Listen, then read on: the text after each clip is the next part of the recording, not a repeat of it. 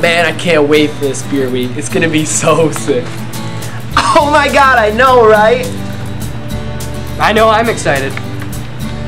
I'm pretty sure everyone's gonna be most excited about 80s workout day, bringing in leg warmers and wristbands, breaking a sweat. Well, personally, I think everyone's gonna be excited for Opposite Sex Day, so we can get all glammed up and get all the boys. I honestly think Superhero Day will be the best. I support your school.